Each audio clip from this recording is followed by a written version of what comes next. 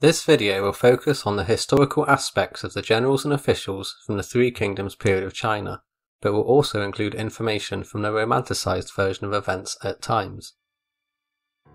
Jiang Wei, the prodigy of Tian Shui. He was a military general who started off his career serving the Kingdom of Wei until he was suspected of being a traitor and forced to defect to the Shou Kingdom. He went on to earn the admiration of Shou's Prime Minister, Zhuge partly due to Jiang Wei's everlasting loyalty to the Han dynasty. As the years went on, his dutiful attitude eventually earned him the highest military rank of General-in-Chief. Jiang Wei loyally served the Shou Kingdom until its demise in the year 263, but continued to fight for its founder's ideals to restore the Han dynasty up until his death. Jiang Wei has been praised and slandered many times by historians, making him a somewhat controversial figure. An ex-Shou scholar who went on to serve the Jin dynasty, Shi Zheng, states that many look to Jiang Wei as a role model, and it is noted how throughout his entire career he was neither extravagant nor shabby. He kept his spending within budget and remained incorruptible. He chose to live in a simple way, like how his house and means of travel only needed to meet his basic needs, nothing more. He refused concubines and stayed with his only wife up until their death. Jiang Wei's honourable life is regarded so highly as he acted not to prove himself to others, but because he truly relished what he already had. He managed to balance his ambition without it turning into greed, which was a rare disposition to have in such trying times. Sun Sheng, a Jin historian, disagrees with this assessment of Jiang Wei. He states how Jiang Wei did not live by the four fundamentals of a scholar official: loyalty, filial piety, righteousness, and integrity. By betraying Wei to join Shou, he proved his disloyalty. His tragic death and abandonment of his family shows he was unfilial. In his final hours he ordered officers of his native state to be killed, therefore he was unrighteous. And finally, because he lost battles but chose to live on, it shows he had no integrity. Sun Sheng also states that Jiang Wei should not be considered a role model, as he forced his people into a prolonged war for his own personal glory, which he ultimately lost, showing his lack of wisdom and courage. It is noted that historians of the Jin dynasty would have had to take caution when writing about famous generals such as Jiang Wei, and would have most likely left out praiseworthy notes to not raise suspicions of misplaced loyalty. The Liu Song dynasty historian, Pei Songzhi, is generally favourable and sympathetic towards Jiang Wei, whilst also rebutting Sun Sheng's comments about him. Let us be the judge of who Jiang Wei was, as we take a look at the achievements and failures of his life. Born in Tianshui Commandery in March of the year 202, Jiang Wei's father died suppressing non-Han Chinese and Xiang tribes, so he was raised alone by his mother. In his youth, his eager desire to become famous one day drove him to raise a small private militia force. He had a firm interest in the late Han politician and philosopher Zheng Xuan, who went on to serve Yuan Shao after the Han dynasty collapsed. Zheng Xuan was credited for studying the Confucius Old Text School that challenged the orthodox New Text School. He attempted to end the rivalry of the two schools by picking what he thought were the best teachings of each, then compiling them into one. Perhaps Zheng Xuan's new teachings influenced Jiang Wei's character somewhat, which could explain why his actions are looked down upon by some, whilst at the same time being praised by others. When he came of age and joined the state of Wei, he started off as a clerk, but worked his way up to be an assistant officer. By the year 228, he was recognised as his father's son and given the authority to participate in military affairs within the commandery. This led to his involvement in the Tianshui revolts. When Zhuge Liang launched his first northern campaign against Wei, he sent Zhao Yun and Deng Xi to threaten the nearby counties. The commanderies of Nan'an, Tianshui, and Anding all revolted against Wei and surrendered to Zhuge Liang. This caused much chaos throughout Liang province. Jiang Wei is currently involved in patrolling and inspecting the region, alongside his administrator Ma Zhen, who soon became suspicious of Jiang Wei and abandoned him one night to flee to Shangui County. Jiang Wei was denied entry to the city when he eventually caught up to Ma Zhen, so he headed back to his home at Ji County, but he was also denied entry to this city as well. Left with no other choice, he bolstered his unit of rebels and then surrendered to Zhuge Liang. After Zhang He defeated Ma Su at Xiaqing, Shu forces called a full retreat, and so Jiang Wei made his way south to his new home. In his biography, it is noted that Jiang Wei received a letter from his mother asking him to return to her, which he replied, "When one's ambition lies far away, he will not return home." There is an alternate account of how Jiang Wei defected. It states how Guo Huai was alongside Jiang Wei and Ma Jun as they inspected the area. Guo Huai caught on to Zhuge Liang's schemes and so left for Shangui County, which caused Ma Jun to follow out of fear of the rebels. Ma Jun got into a dispute with Jiang Wei about going back to Ji County, as the latter was worried about his wife and son, which it is claimed he already had in this version of events. Ma Jun warned Jiang Wei about going to Ji by stating, "If you go back, then you will become my enemy." Jiang Wei went anyway, where the common people there insisted that he meets with Zhuge Liang right away. They had a pleasant discussion, which unfortunately meant that he didn't have enough time to fetch his family due to Ma Su's defeat at Xiaqing, which then forced the Shu forces into retreat. In this version of events, Jiang Wei's family members' lives were spared, but they spent the rest of their days in prison. It was around this time that Zhuge Liang saw great promise in Jiang Wei by stating, "Jiang Wei is loyal and diligent in performing his duties. He is very thorough and detailed in his thinking. After assessing his strengths and character, I think Yon Nan, Ji Chang and the others are not as good as him. He is truly a great talent from Liang province." After this, Zhuge Liang appointed him as the assistant official in charge of food. I presume Jiang Wei performed his civic duties well throughout the years involving Zhuge Liang's 5 northern campaigns, as in this time he received multiple promotions, plus was enfeoffed as the Marquis of Danyang village. Zhuge Liang passed away in the year 234 at the Battle of Wujiang Plains, with his regency being passed on to Jiang Wan, who had previously provided logistical support for Zhuge Liang whilst dealing with internal affairs. Jiang Wei made his way to Chengdu for reassignment. Whilst he was promoted from a village marquis up to a county marquis, he was also put in command of Chengdu's military forces. 4 years passed until Jiang Wei and Jiang Wan went to Hanzhong Commandery. Here, Jiang Wan was promoted to the Grand Marshal, whereafter he assigned Jiang Wei as a major under him, giving him command of a separate army to launch attacks into Wei territory. Due to Jiang Wei being a defector from Wei, he knew that he had to prove his loyalty to Shou, and so begins the first of 11 northern expeditions that would be attempted by him. In the year 240, Jiang Wei's army marched for Longxi Commandery, but met resistance by Guo Huai's army, who drove Jiang Wei too close to the Xiang tribe's territory, which then forced him to retreat. Guo Huai went on to defeat the Xiang tribes anyway, whilst also recruiting around 3,000 members of the Di tribesmen as well. 7 years later, the Xiang tribes under the leadership of He revolted against Wei and called upon Shou for assistance. As Jiang Wei led his armies north to answer this call, he received the support of 2 influential kings from Liang province, bolstering his forces greatly. Zihao Yuan's son Zihao Ba was sent to deal with Jiang Wei, but Guo Huai also arrived to provide assistance for the Wei forces.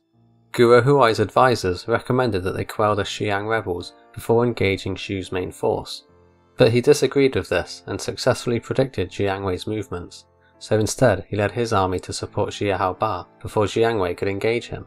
Jiang Wei was forced to retreat after this, whereafter the Wei armies easily put down the Xiang tribes, forcing thousands to yet again surrender to Wei. A year later, Guo Huai marched for Ji High Commandery because the family of another Xiang rebel leader named Ji Wudai was located there.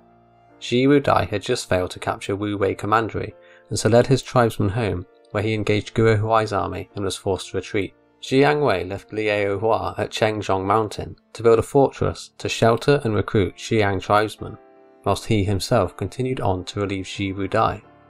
Guo Huai wanted to split his army into 2, with the one assaulting Liao Hua's fortress and the other to slow Jiang Wei's advance. The other Wei officers disagreed with this, as they felt their divided army would be too weak to accomplish both objectives, so they urged him to fully focus on Jiang Wei's unit. Yet again, Guo Huai went against the advice of his officers. He successfully caught Liao Hua off guard whilst he sent Zihao Ba to harass Jiang Wei, forcing him to turn around. This in turn led to Ji Wudai and his tribesmen disbanding by themselves when no help arrived. This also marked the end of Jiang Wei's 3rd northern expedition. In spring of the same year, 249, the Wei regent Tao Shuang was disposed of by his colleague Sima Yi, who then seized control over Wei's government. This led to Zihao Ba defecting to Shou, as the Tao and Zihao clans were close, and he no longer felt safe under Sima Yi's authority. Jiang Wei launched his 4th northern attack a month later, where he built a fortress in Yong province and awaited on reinforcements from the Xiang tribes. Guohuai sent Chen Tai, Zhizhi and Deng Ai to block off the awkward roads that led up to the fortress, as he knew how difficult of an area it would be to keep supplied. A few Shu officers within the fort tried to taunt Deng Ai into action, but he just ignored them. As time passed, the food and water ran short.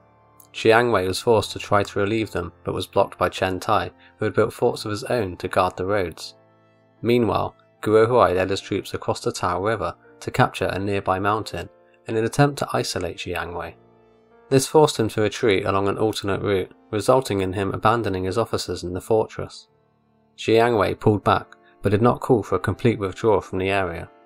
As Guohuai moved on to suppress the restless Xiang tribes, Deng Ai remained vigilant to Jiang Wei's movements, as he and his few men were in a vulnerable position.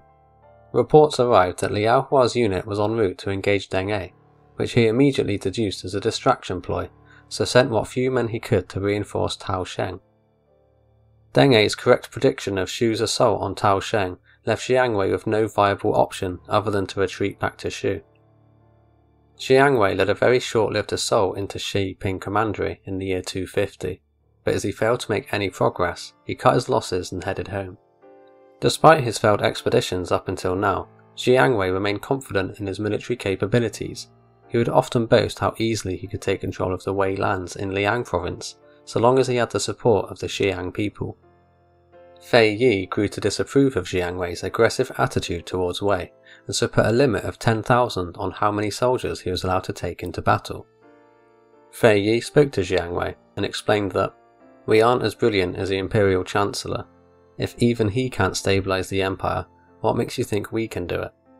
Wouldn't it be better to defend our state, govern our people well, respect and safeguard his legacy, and then pass it on to future generations? Stop your wishful thinking that you can achieve victory in one fell swoop. If you fail, it will be too late for regrets." Fei Yi's untimely death 3 years later makes one suspicious of Jiang Wei, for once he was gone, Jiang Wei was allowed more power within Shu's military, which allowed him to launch further expeditions into Wei.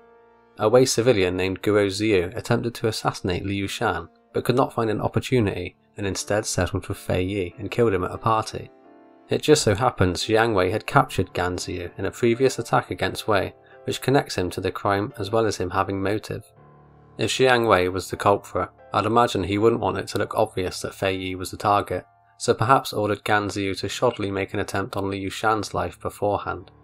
Summer came a few months later, so Jiang Wei launched a 6th expedition into Liang after he heard that the Wu forces were marching on Hefei. He sought to catch Wei off guard and so led his men to siege Dedeo.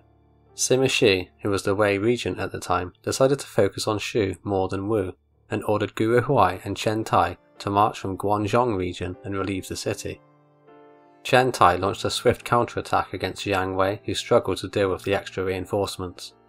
Jiang Wei stayed as long as he could, looking for an opportunity to strike, but had to retreat in the end once his army ran out of food. The next year, Jiang Wei was granted authority over internal and external affairs. He decided to launch another attack to capture Dedeo, which resulted in victory after the Wei official posted there surrendered. The Shu forces continued on and captured more counties after a successful battle against Wei forces.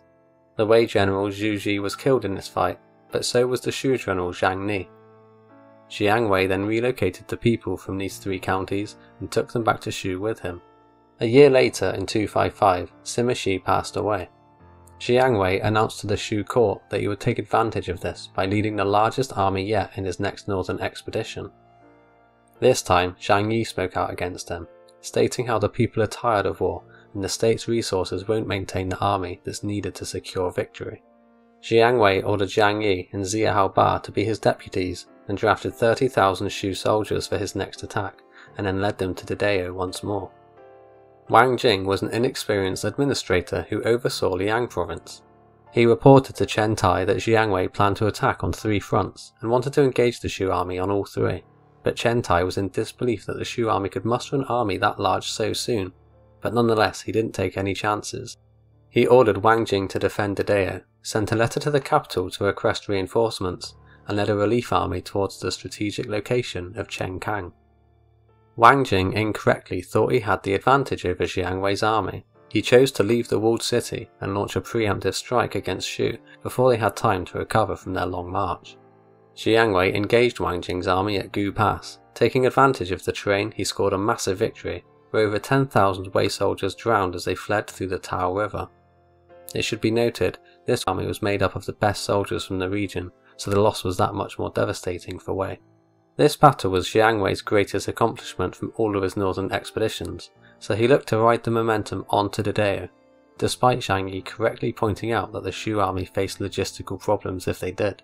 Chen Tai learned of their defeat, so sent a second messenger urging the capital for reinforcements, whilst leading his men to assist Wang Jing.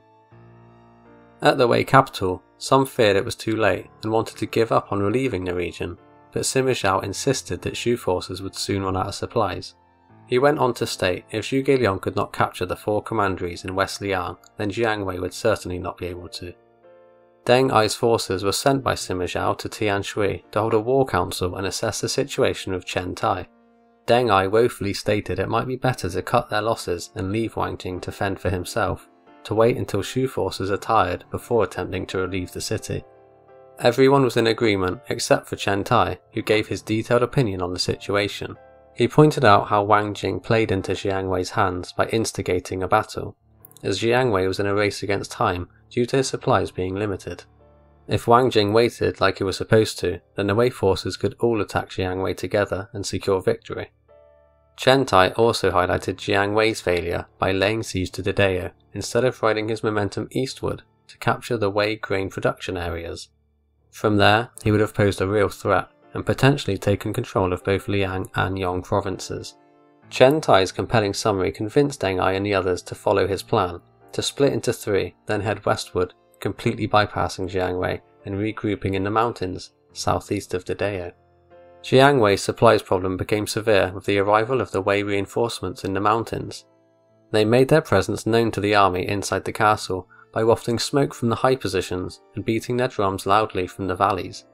This massively boosted Wang Jing's morale, knowing that help had finally arrived. Jiang Wei ordered attacks onto their formation within the mountains, but the tired Shu soldiers could not break through, and it became clear that the Shu forces needed to retreat. It's noted that the army within Dideo only had 10 days worth of supplies left when Jiang Wei gave up on his siege. Although Jiang Wei was repelled once again, he dealt a massive blow to the Wei Empire. The Wei Emperor Tao Mao issued 3 decrees which ordered relief for the war-torn areas. Military drafting and household taxes were not required for a year. Amnesty was granted to defectors and their families, plus Deng Ai and Chen Tai were tasked with recovering the deceased bodies from the Tao River. After 100 days, they still hadn't buried all of the fallen. Jiang Wei feigned his retreat and came back months later in the year 256, as the wheat harvest would be due beyond Mount Qi, which would allow them to continue their attack. The damage he had done to their infrastructure was immense, and so Jiang Wei didn't want to miss this opportunity. Unfortunately for him, Deng Ai had prepared defences at Mount Qi, which prevented him from passing. Jiang Wei took shelter in a nearby village and launched attacks into Mount Wucheng, which is where Deng Ai was positioned. The attacks were ineffective, so Jiang Wei waited until nighttime to try and cross the river, but Deng Ai foresaw this manoeuvre as well, intercepted Jiang Wei and defeated him. If the Shu general Hu Ji had arrived with reinforcements on time, then Jiang Wei could have secured a victory here, but instead they suffered heavy losses, where many battle-hardened Shu soldiers and equipment were lost. The fallout of this loss tarnished Jiang Wei's reputation among the people of Shu. He suggested that he gets demoted, which the Shu imperial court agreed to. The demotion had no effect on how Jiang Wei acted, however, or how much power he held within the military. The 10th expedition was launched in the year 257, when Zhuge Dan rebelled in Shuchun. Jiang Wei took advantage of this faraway distraction, as Wei mobilized troops from the area around Chang'an. He led his troops to assault Wei positions at the Great Wall, where he replenished many weapons and supplies from the lightly defended garrisons. It wasn't long before Sima Wang and Deng Ai were sent to deal with him. Jiang Wei set up his camp with his men with their backs against the mountain, knowing his army would fight harder if there was no way to retreat. Deng Ai and Sima Wang surrounded Jiang Wei, but gave strict orders not to engage him.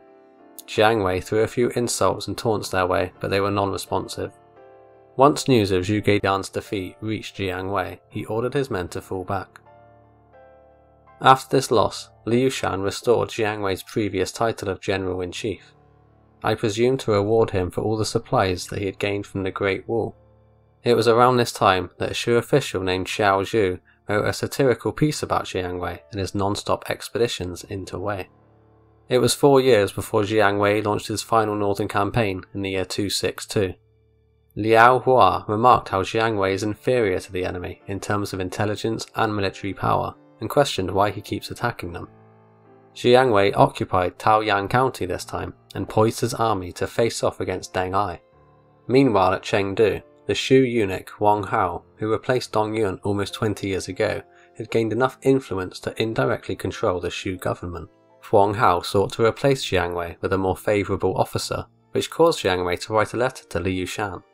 In the letter, he denounced Wang Hao as a traitor and urged Liu Shan to execute him. But the Shu emperor's dislike of conflict meant nothing came from it, except Jiang Wei's own reputation diminishing even further among the court officials, as they all favoured Wang Hao over him.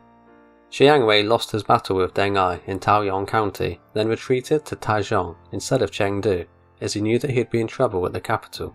Jiang Wei did manage to convince Wang Hao in allowing him to remain at Taizheng to oversee agricultural production, although really he wanted to avoid getting caught up in a power struggle at the imperial court. Jiang Wei tried to warn Liu Shan that Zhonghua was amassing troops to invade. He suggested to send Zhang Yi and Liao Hua to guard choke points into Shu. Liu Shan was convinced to ignore this advice by Wang Hao, who had been to visit a fortune teller who guaranteed Wei would not invade Shu. The next year, 3 separate Wei armies invaded the lands of Shu: Zhonghui, Zhuge Shu, and Deng Ai. Zhonghui marched for Luo Valley, whilst Deng Ai attacked Jiang Wei at Taichung. Liu Shan ordered Liao Hua to reinforce Jiang Wei, whilst Zhang Yi, Dong Zhui, and others were sent to Yong'an Pass and to assist on the border. They learned of Zhuge Shu's location and so halted at Yingping. A month of fighting passed until Jiang Wei suffered a defeat, forcing him to retreat to Yinping as well. Whilst all this was going on, Zhonghui simultaneously besieged Hancheng and Licheng, whilst also sending his subordinates to capture Yang'an Pass. Fu Xian died guarding the pass, only for another Shu officer named Jiang Shu to surrender and open the gates to the Wei army. Zhonghui, having failed to capture Licheng, regrouped his army at Yang'an Pass. The 4 Shu officers regrouped at a mountain pass in Jiangyi, where they defended against attacks from Zhonghui. Zhonghui's army was running out of supplies by this point, so he wrote to Jiang Wei, where he announced his admiration for him and desire to serve the same dynasty. Jiang Wei responded by tightening his defences and ignoring the letter. Deng Ai opted for a less predictable route, albeit more dangerous. He bypassed the Shu armies via mountainous terrain and showed up at Mianzhu, then defeated Zhuge Zhan, who was stationed there. Deng Ai marched on to Chengdu, where he voluntarily received the shocked and surprised Liu Shan's surrender. This brought an end to the Shu Empire. Jiang Wei was confused when he heard conflicting stories about the situation at the capital. Some claimed Liu Shan was fleeing, whilst others reported he had surrendered.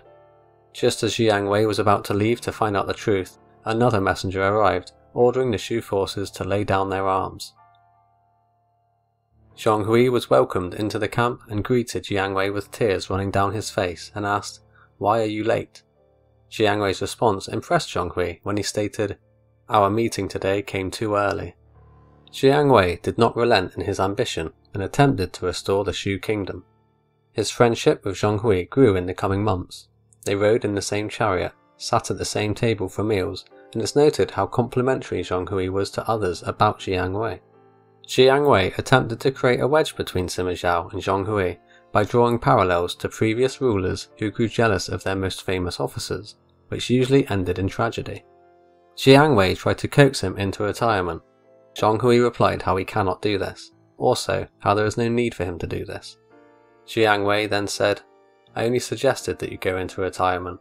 I am sure that given your intelligence, you can think of other options and carry them out. You don't need an old man like me to get long-winded on this." This conversation further deepened the relationship between the two. Zhonghui framed Deng Ai for a rebellion and had him arrested, then sent back to the capital, giving him complete control over the former Shu territories.